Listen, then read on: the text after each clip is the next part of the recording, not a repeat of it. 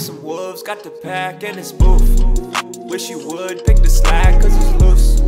Get the bag, pop the tag, then we move. Smokepurpp was a name that everyone in the rap scene knew just a few years ago, collaborating with huge artists like Travis Scott, Chief Keef, X, and of course his good friend Lil Pump, even having wrote I Love It for Pump and Kanye. Again, Smokepurpp was undoubtedly a rising star in hip-hop. Until he wasn't. Following SoundCloud classics like his debut commercial single Audi in 2017, Smokepurpp would instead later become one of the biggest jokes on the internet. First, his albums were flopping hard, literally only selling 5K in first week sales. And second, he was clowned all over social media after giving one of the worst freestyles we've ever heard. I'm a motherfucking boner. I got a motherfucking boner. Yeah. I'll post a picture and like all my comments just say boner, limelight, boner, boner, boner. I'm a boner, limelight, boner, boner, boner. I was like, damn. And then, of course, Purpp would go viral back in April of this year, but again, not for good reasons. A clip of his show in Michigan would quickly rack up millions of views online, showing Purpp on stage performing to a crowd of only about 10 people. My niggas scammers and robbers, yeah, every day hit like the boss. I filmed how there was no one. So how does an artist like Smokepurpp go from working with Kanye West and Travis Scott to now falling off as fast as he did? In this video, we'll first see how this high school dropout was able to rise to the top of the SoundCloud scene, as well as then see exactly how each misstep Smokepurpp has made in his career has led to someone with so much potential to fade into the forgotten. As we take a look at what happened to Smokepurpp.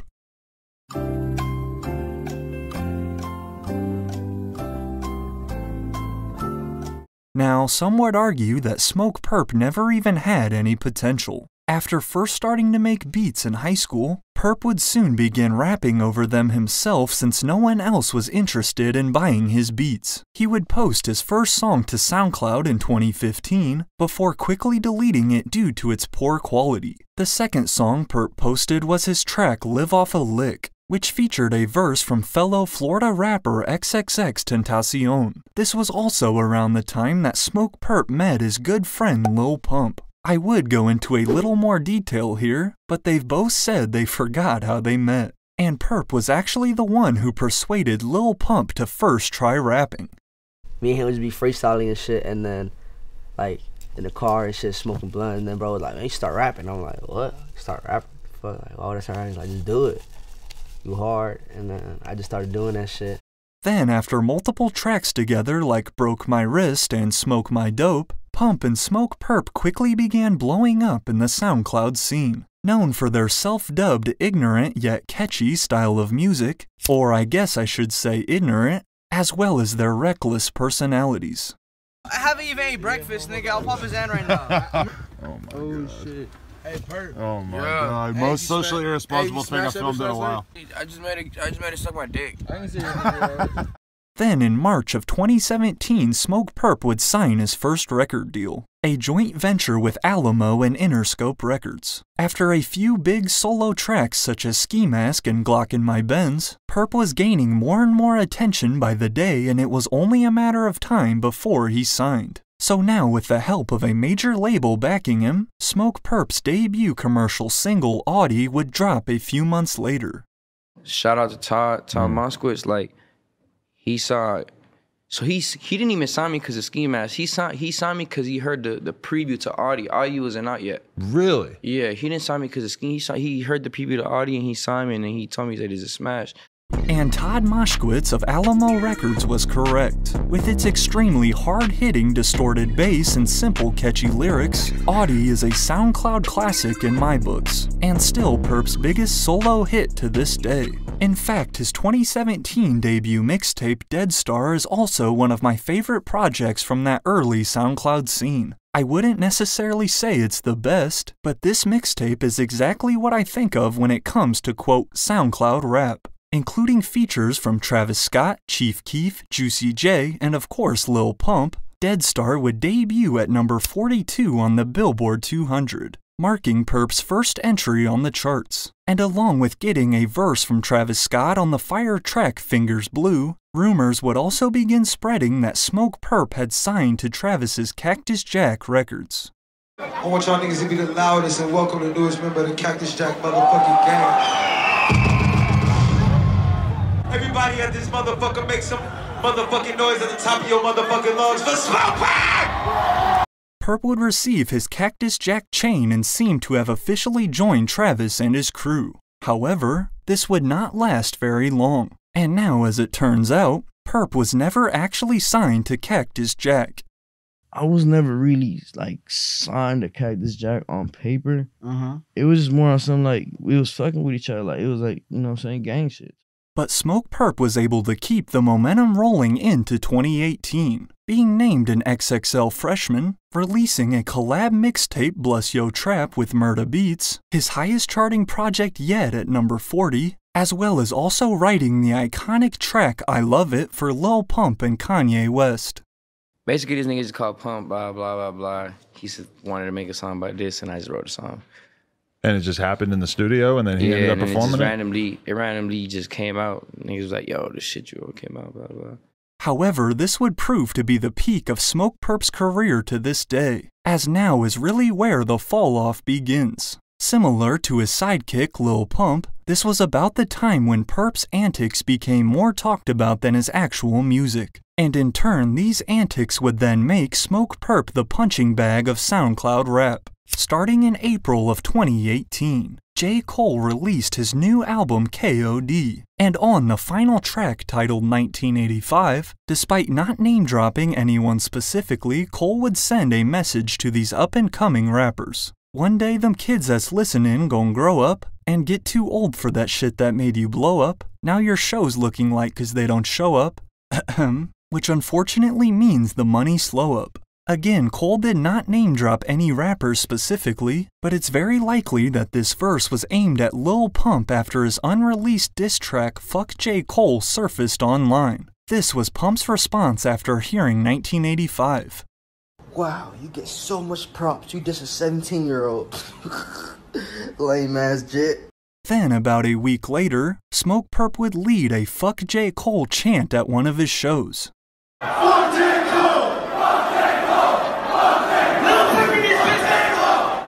So then, following the beef with Cole, Purpp would then move on to another artist, Russ. Back in September of 2017, Russ would cause some major controversy when he was seen wearing an anti-drug shirt which reads, "How much Xanax and lean do you have to do before you realize you're a fucking loser?"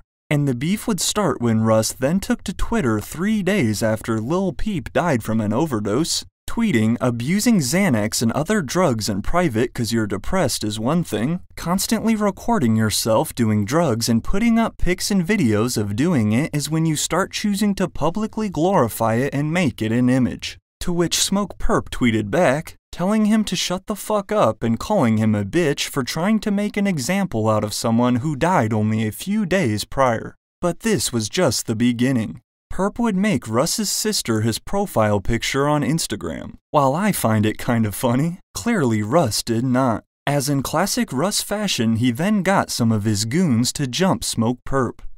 Those kids, those are clowns, bro. Did you see him at any festival? Did you? Yeah, we've caught one of them at a festival. That motherfucker knows what time it is, bro. Which one? Smokepurpp or Lil Band? I'm gonna tell you right now. If they respond, they know what time it is, bro. I'm putting it to you like this. We got video too. And of course, the video would leak. In the footage you're seeing here, Russ's crew is allegedly jumping Smokepurpp as he is returning from the bathroom backstage at a festival. So then 2019 was another rough year for Smokepurpp. After a rocky start including beefing with Lil Pump over not getting writing credits on some of Pump's biggest hits, it was in the month of April when maybe the most iconic moment of Smokepurpp's career happened. His infamous Tim Westwood freestyle. This is very hard, live my life. This is very hard, live my life. This is very hard, live my life. So the fucking I ain't living tight. This freestyle went viral all over the internet. Purpp went on Tim Westwood and spit a 40-minute freestyle over some of the most famous instrumentals of all time. Which, for one, 40 minutes is crazy. So I mean, you can't expect it all to be fire. Now I'm guessing he was trying to be like Juice WRLD, who also did an hour-long freestyle on Tim Westwood a few months prior. Juice WRLD, I just tied you. I just tied you for the 1 hour freestyle. Do I feel a battle up in this room? There's an hour. He did an hour, I did an hour. We might both have to come here at the same time and go back and forth. But let's just say Juice WRLD's was much better. A simple indicator is that Juice's video still has the comments left on, which isn't the case for Smokepurpp's. However, according to Purpp, he was only planning on doing an interview there and not a freestyle, and also blamed the horrible bars on the edibles he took before. Man, nigga was clowning me, man, for that freestyle. Damn, a nigga can't even have fun and fuck around, bro. Like, damn, nigga. I personally, like, man, did that shit even seem serious? Niggas was acting like I was dead serious on that shit, man. Like, it was... But is the saying true that all publicity is good publicity? Well, in the case of Smokepurpp here, not so much. Purpp would drop his debut studio album Dead Star 2 a few months later in December of 2019, and despite an impressive feature list of big artists like Trippie Redd, Denzel Curry, Moneybagg Yo, Lil Skies, and Ty Dolla $ign, this album would only peak at number 137 on the Billboard 200. There was also supposed to be a Kanye West feature on Dead Star 2 as well. But if you can remember back at this time in 2019, Kanye was in the process of changing his public image with his Christian faith. He pretty much just told me like, yo, he's not really cursing and shit. Like he really doesn't even perform his old songs no more. Like he does like Jesus Walks. Yeah. And then like if he does perform his old songs, he changed the lyrics. But eventually the track would leak. Despite only a demo and still unfinished, No Problem sounds like the hit that Smokepurpp needed to revive his music career. I can get this shit no problem. I can get this shit no problem. Even Batman needed Robin. Even Jordan needed Rodman. I could make a bitch no problem. Glock 2-6 all problems. I need more money, less problems. And I hit it big with no condom. Dead Star 2 would also include the song Audi 2, a sequel to his 2017 hit. As an attempt to reel back in some of his fans who had left, Audi 2 was met with mixed reviews from fans and critics. Purpp describes Dead Star 2 as his best work, and I would say it's definitely an improvement from his past projects. It is really interesting. Smokepurpp's music has improved the more he's fell off. Of course, those early, distorted SoundCloud bangers will always be iconic for that era, but as time's gone on, Smokepurpp has only gotten better at making music. Not only rapping, but Purpp still produces on almost every song he puts out. Most of the songs you hear, like, even if it says another producer, I produced on it too. I just don't be crediting myself. Like, I'd rather just get the check, like, you know what I'm saying? Which is why what happened next is even more surprising. Smokepurpp would release his second album, Florida Jit, in the summer of 2020. And again, even though this album also had some big-name features, Florida Jit only sold 5K in first week sales. Everybody do the flop!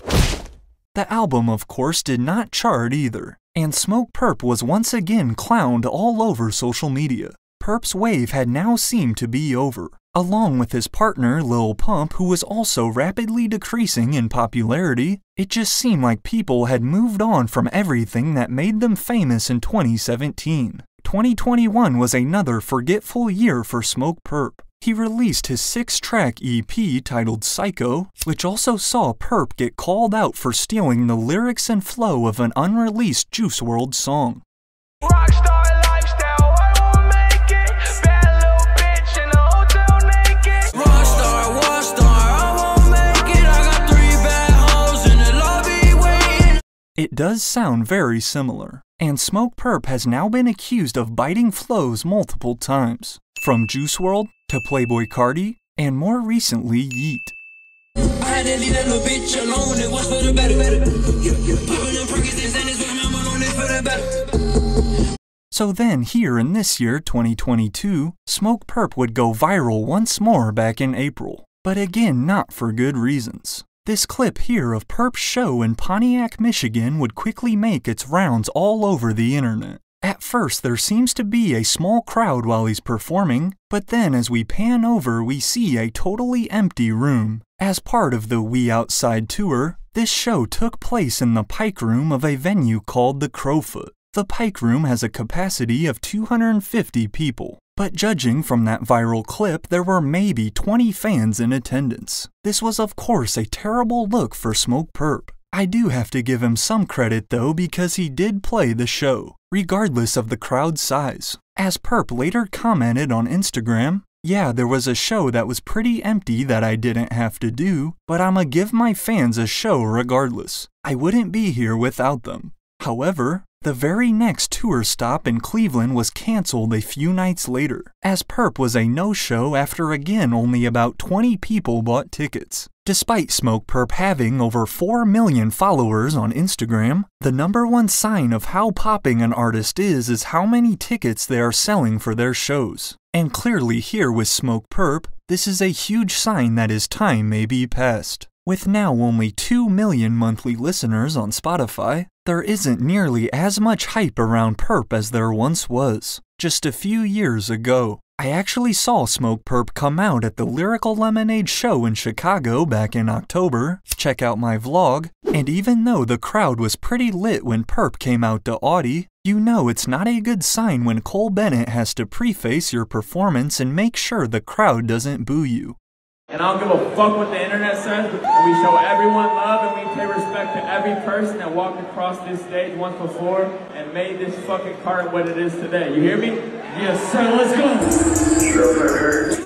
However, not long into his set, Purpp would jump into the crowd and actually swing on a fan. Not only super unprofessional, but I think we also left that type of behavior behind at concerts. On one hand, you have to feel a little bad for Smokepurpp. It's not like he did something super tragic that warranted this new trend to hate on everything he does. It's just another example that people like to dogpile on someone who is struggling. And as I mentioned earlier, Purpp's music has only improved through the years. It's sad that people let that freestyle speak for the rest of his songs. However, on the other hand, I think we all saw this coming. Smokepurpp simply isn't an artist that is built for longevity. He had his moment in the spotlight, and then frankly faded out over time.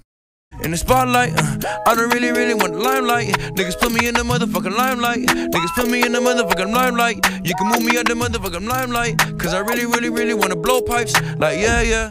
But can Smokepurpp make a comeback? Well, if you ask me, it's going to be really tough. As we just covered, Purpp's reputation is currently in the mud. From the Tim Westwood freestyle, to only selling 5K with his latest album, and then going viral for nobody showing up at his shows.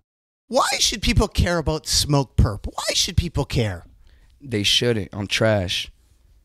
However, in the age of TikTok, as we just saw with Lil Yachty for example, all it takes is one song to catch on the app and then you're popular again. Smokepurpp has proved that he's still capable of making catchy bangers that people like to turn up to, but at the same time he's also proved that he is not an album type of artist. Like every rapper, Purpp's career has definitely seen its ups and downs. I would honestly love to see him make a comeback, but I just think as his wave died down and as time has moved on, his contemporaries surpassed him tremendously, which has left many fans to consider Smokepurpp's career a wash at this point.